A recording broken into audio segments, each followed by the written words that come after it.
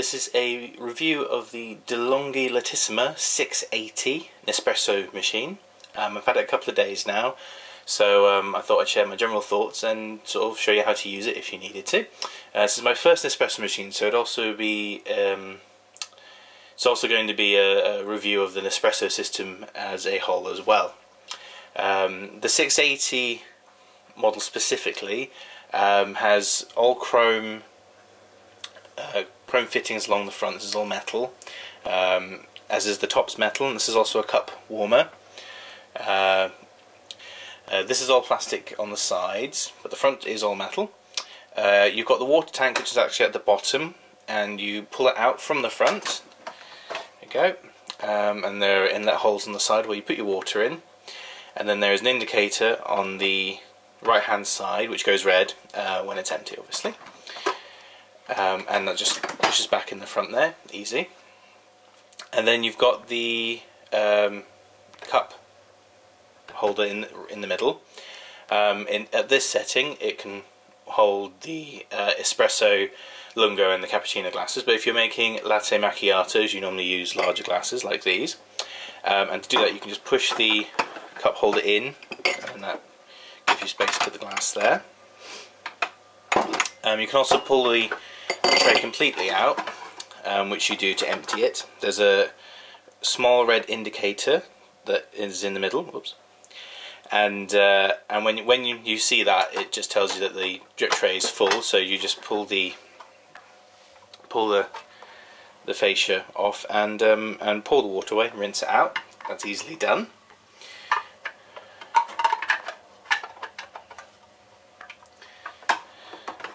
And then you can slide the drip tray back in. It can be a bit fiddly to do sometimes. There you go. Slots into place. It's also worth noting that these stainless steel panels on either side of the drip tray are also removable. You can pull them up and they come out like that. So that allows you to clean them easily, really. There's no other real explanation for it, but it allows for easy cleaning, which is handy. And they just slot back in like that. There you go. Just above the cup area is where the discarded capsules go, and you can. It should be able to. There should be 12 in there at the moment, so it's pretty full now. I should empty it now. There also is water in the bottom, so you can drain that out every so often when it need be. Again, that just slides back in there.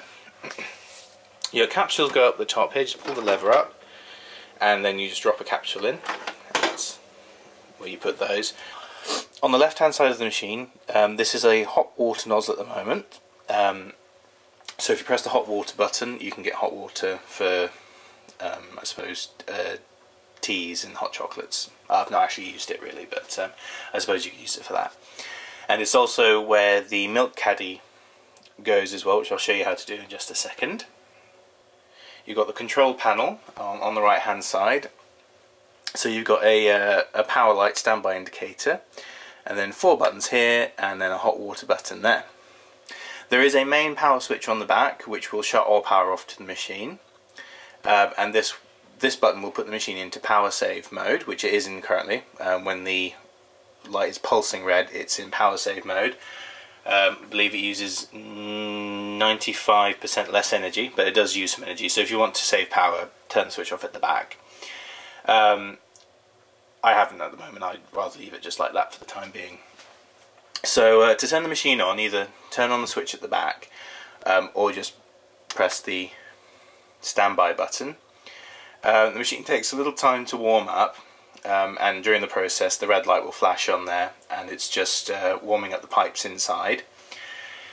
So you just have to wait for the machine to heat up, and once it's done, you'll see that some of the lights on the buttons will light up in white, and that tells you that the machine is ready to do those types of drinks specifically. Okay, there you go. You see it's all it's ready to do espressos and lungos at the moment. This is the hot water button. You see it's pulsing at the moment. That doesn't mean it's ready to do hot water. If you want hot water, you need to press the button once, and the red light will flash again, and it should take another 40 seconds or so until that sets of pipes has been heated up, and then you can do hot water if you wish. Today for this review I'm going to make a latte macchiato, and I'll step you through the process there. This is also the process you'd use to make any other cappuccino drinks, milk-based drinks as well. And yes, so the first thing you have to do if you're doing anything that's a milk-based drink is you have to get the milk canister. And you keep it in the fridge, obviously, and you keep the milk cold that way. This is the milk canister. It's got a tube that goes into the milk on one side, and then there's an outlet tube on this side, which you can quite to the side like that. There's also a cleaning button on the front and a froth control along the top. So you pop it on the machine. You need to pull the hot water nozzle off like that. It just pulls straight off, and then you just pop the milk canister down and slide it in. The pipes will connect up, and you'll see the red lights now flashing again because the system's now heating up the pipes so it can do the milk portion of the drink for you. So you have to wait again, and it takes about 45 seconds or so. And whilst you're doing this, you can pick out a capsule. So the Nespresso capsules come in 16 different varieties. They also release limited edition varieties every so often as well, so you'll get extra ones if you want them. They're all detailed in the welcome booklet, which you get with the machine. And the blends are called Grand Crus, and you can see them all there. So it tells you the intensity of them, with 10 being the highest. Also what kind of flavours the coffee has, and also what kind of drinks they're suited for. Because certain blends are better suited for use in the milk-based drinks as well. But it's all up to you. You can use whatever combination you want, really. It's just it's a good guide though. So for the time being, I've kept the welcome booklet near the machine just so I can get reference of what they all are, because I'm still going through them. You get a sample packet with the machine that has one of each variety, so it gives you a good chance to try the coffees and see which ones you prefer. And then once you know which ones you like, you go on to the Nesspresso website. It's the only place that you can technically buy the capsules from. They're not overly expensive. They come out at between 26 and 32 pence each. They come in boxes of 10. You have to order them in multiples of 50, however, so just keep that in mind. And they look like this, so they're all coloured different. Each colour is a different blend, and the name is also printed on the foil there. Just it's easier than fumbling through if I forgot which colours are which. And when I signed up, you need to sign up to Nesspresso's club, and you get a membership number. Using the serial number for the machine, there's a sticker that was on the drip tray and the cup holder when I got the machine. So you just pop that into the internet, onto their website. You can phone that up too. And then I was able to order a welcome pack, which consisted of either 150 or 250 capsules, depending on which one I bought. The 150 capsule one was £45, if I remember correctly, and the other one was £75. And it basically gives you a selection of all the different varieties again, but it gives you 10 capsules to have instead. It's quite a good value for money, and you also get this cube storage box for free, which is £20 on its own, and that's helpful to have. I also have this storage I bought from Amazon as well. And yeah, and then they can do next day delivery if you order before 2:30 in the afternoon. There is a delivery charge, but it's flat rate, so no matter how many things you buy, the delivery charge will be the same. Also, if you buy over 200 capsules, normal delivery is actually free, and any of the next day services is half price as well.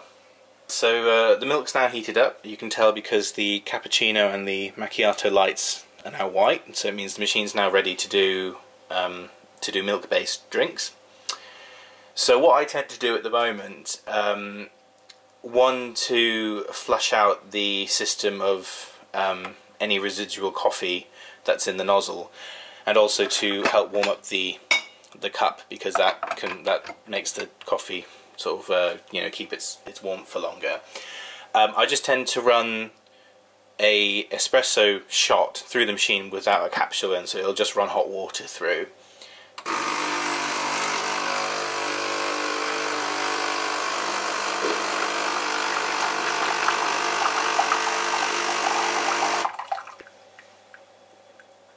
we go, that's done. So just chuck the water down the sink and that's fine. So the system is now cleared out. It does drip for a little bit afterwards. Obviously with the drip tray in place that's fine, but without it, it will drip onto this lower tray, which is actually part of the water, the water tank. You can clean it though, which is quite handy. You can, if you just take the tank out, you can clean it. But you know, it's a bit more cumbersome than just the drip tray, but at least it is removable still. But so that's done. So the best thing to do, if you pull the milk wand out and pop the glass underneath, there we are.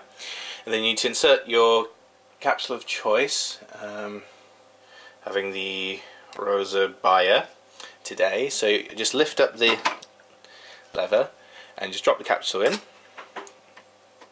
push it shut, there we go, and simply just press the macchiato button. The machine will do the milk first, giving it a good froth as well, depending on how much froth you chose.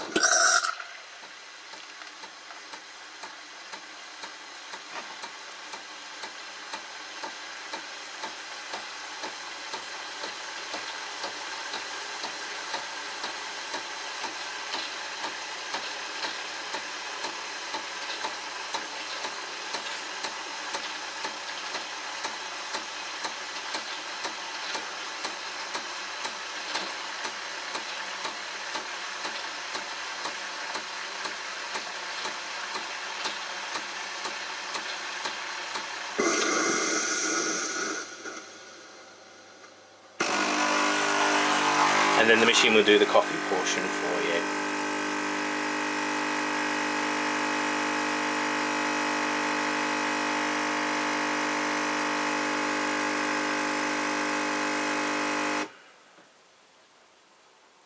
There we are, that's done. I just tend to let it drip just to collect, you know, as much coffee as I can out of there. But it will drip for quite a while. So the best thing to do is just pull the drip tray out as soon as you remove the glass, so that it'll collect in there as opposed to dripping onto the lower tray. Then you just need to pop the wand in just to get the glass out. There we go, and that is latte macchiato there. Very nice separation and everything. So pull the drip tray out. There you go, and then you can just leave that in there. To get the capsules in there still, so all you have to do is pull the lever up again and it'll push it back down, and what it's done now is ejected the capsule into the capsule container underneath here, and that's done, so you haven't got to deal with that right now. Also, once you finish doing any of the milk based drinks, or if you finish doing a round of them, say if you're making 2 or 3 for different people, you haven't got to do it between drinks, but once you finish the whole drink making process, you need to clean out the pipe system on the milk container, so you don't get milk residue, which will go all flaky and not very nice.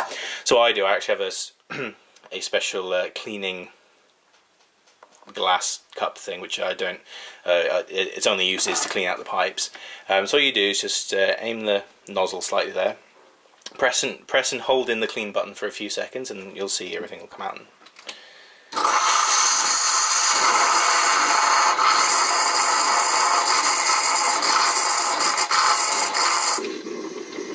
There we go, and that's that flushed. The system's flushed out. Just chuck this milky water down the sink again.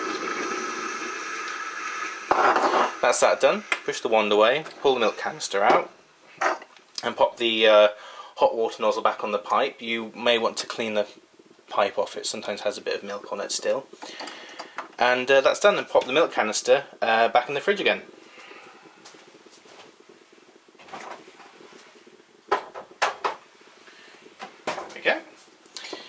And yeah, and then once you're all done, you can just press the power button and switch the machine off.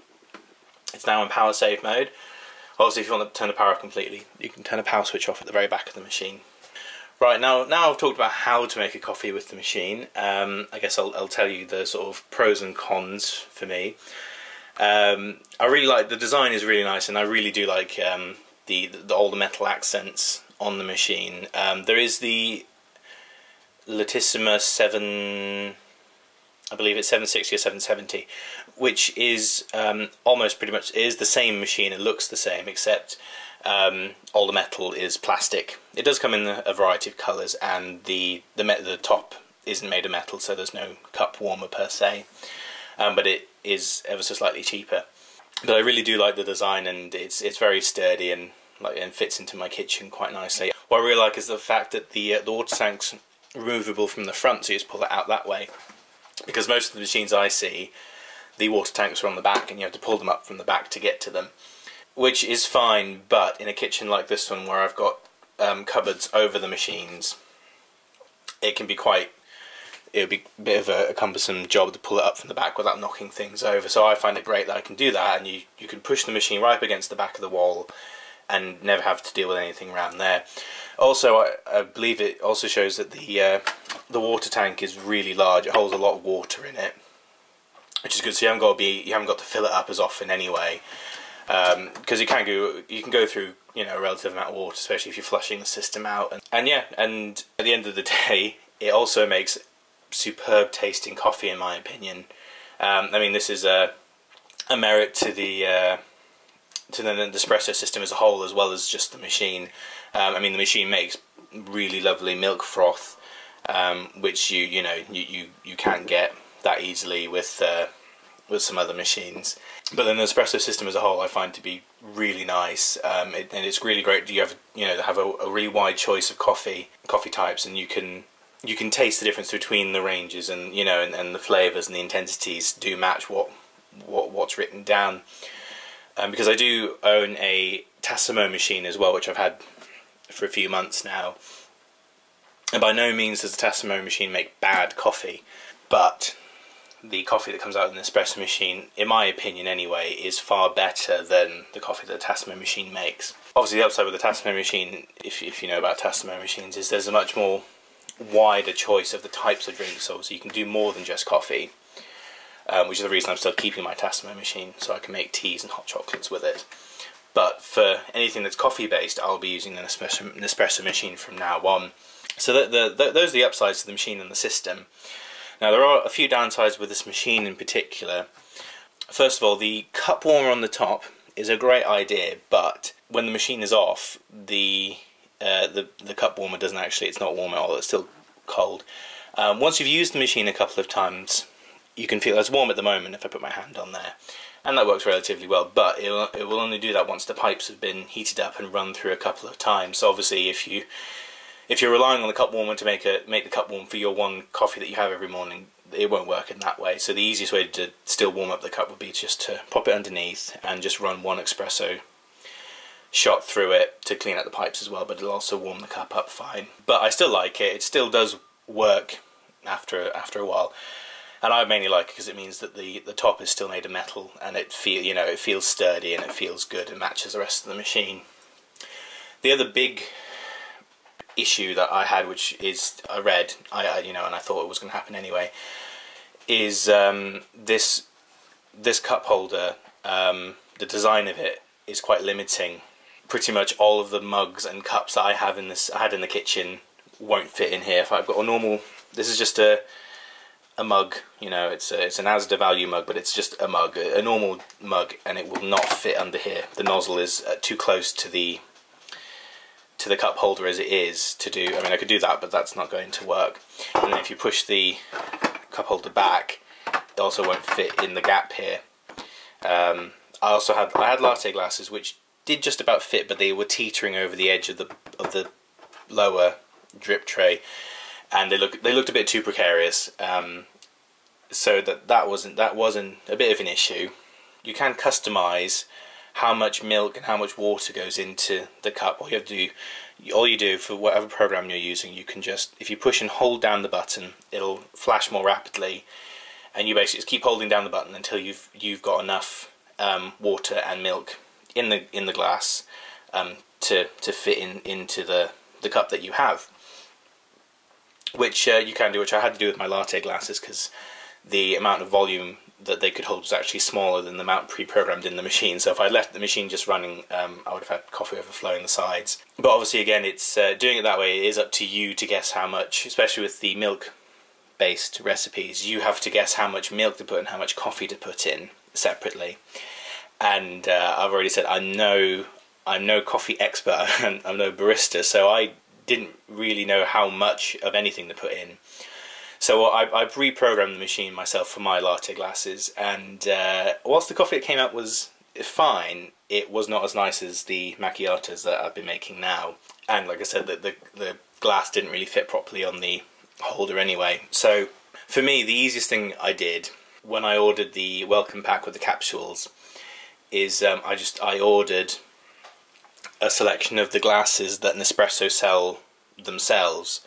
So I basically ended up buying one of each size. So I've got a ristretto, espresso, cappuccino, and the lungo glasses, and also these glasses, which are called recipe glasses, but they're perfect for the macchiatos as well. Obviously, that is it will cost, you know, money, and they're not the cheapest of sets. You do get two each, and they come with matching. They come with matching saucers, you know, and to be honest, they do look very nice. And most importantly, all of the cups fit perfectly in the machine, which I was obviously hoping, because both machines are made, you know, for Nespresso. But obviously, you will have to take that into consideration. You just need to know that you may need to rebuy your cups and mugs to fit under the machine, which you may not want to do, but keep it in mind that it may be a possibility. Once I've done this, though, like I said, everything fits perfectly, and also all of the default measurements that are programmed into the machine are made perfectly for these glasses. So all the drinks fit to the, you know, to the exact measurements, which again, you know, makes it less hassle, and also the recipe is already programmed in there properly. So like with the macchiatos, there's the correct amount of milk and coffee between, as opposed to when I tried to do it, which didn't work out so well. But that's the main thing, is the fact that you need to know that your mugs and cups may not actually fit in the machine. Delonghi do make technically it's a newer machine. It's the Lattissima Plus. I believe they're 520, 530 perhaps. And they have a different design, which basically moves this movable drip tray over to this side, and that way, even though the bigger mugs may overhang the edge of the machine slightly, they will still fit under the nozzle pretty much. And that model is actually slightly cheaper, but it still does. You can still do the milk froth and stuff. So I was considering the machine myself, so maybe something you want to look into. But as a whole, now that I have the correct mugs and glasses to fit with the machine, and I'm hoping I won't break them anytime soon, I'm very happy with the machine. I think it looks lovely in my kitchen, and I'm very impressed with the Nesspresso system as a whole, especially comparing it to the Tassimo system, which I was using previously. Like I said, I think the quality of the coffee is better.